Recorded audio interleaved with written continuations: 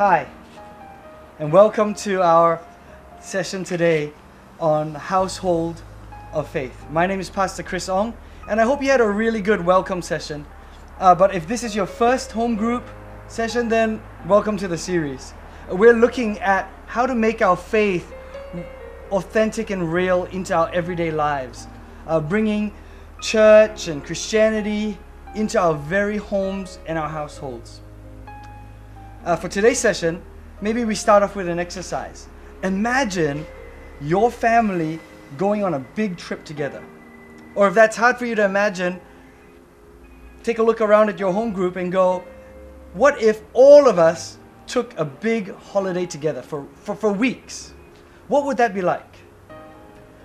I've had a few of these in my past, and if I can be honest with you, I think some of them have just been complete chaos. Because what happens is every time we go for a holiday, especially with a big group, people come with different purposes. People want different things out of a holiday. Someone might want a holiday to be quiet and relaxing. Another person may want to go and see everything in the place. And then somebody else might want to go and just eat all the different kinds of foods that are there. I think trips like that get really tricky, especially when the goals and the purposes aren't known. It's hidden. You know, like you've got somebody in your group and they really want something, but you've got no idea what it is. I think growing up at church, Christianity and church life even has been a bit like that for me.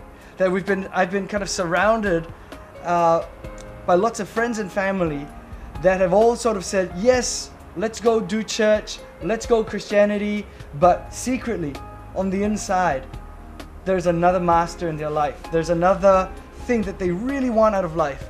More than just to serve the Lord, they want their career, they want their own happiness or the happiness of their children. And after a while, all of these different priorities, they just clash. So for today, we're going to be looking at this whole point of purpose. In the scripture that we've got, in Joshua 24, you will see Joshua, he's got a group of people much bigger than your home group. And they're going for a trip that's much longer than any holiday. They're moving into a new land. They've been given the promised land, and on their sort of eve of settling into this place, Joshua gets all of them together and he says to them these words. He asks them, who will you serve? It could be the gods of the place that you came from or the gods that you have here. But as for me and my house, we will serve the Lord. That is today's primary verse in Joshua 24, verse 15.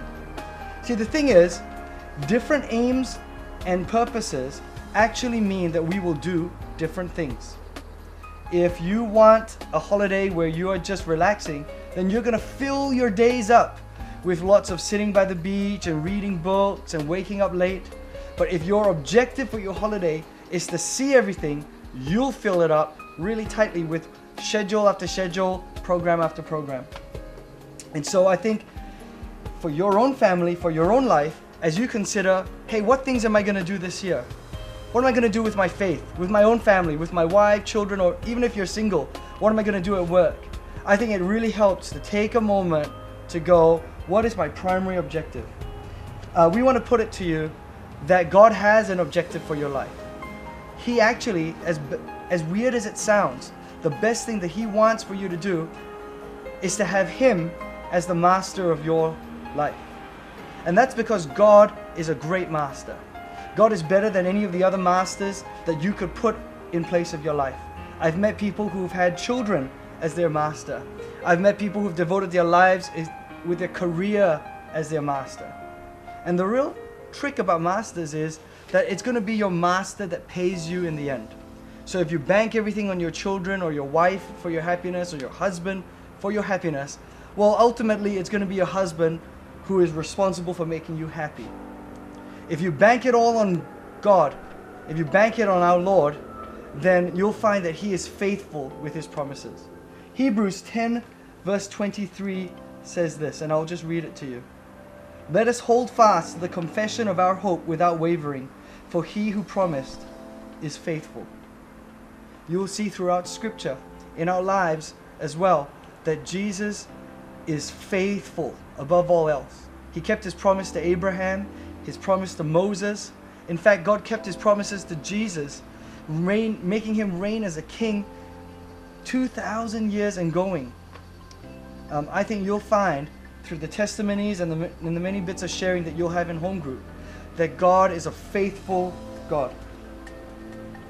So that's today's session. You're going to go now into a time of discussion, but I'm hoping that you will find that as a church, Full Gospel Assembly, our aim is to serve the Lord in whatever way that is. But we're hoping that that's not just the aim of the church. We're hoping that that's the aim for your family. And not just for your family, but for your own lives. Because from the bottom of our hearts, we really believe that the best master that you could have, a better master than yourself even, is God. Because He really knows best. God bless.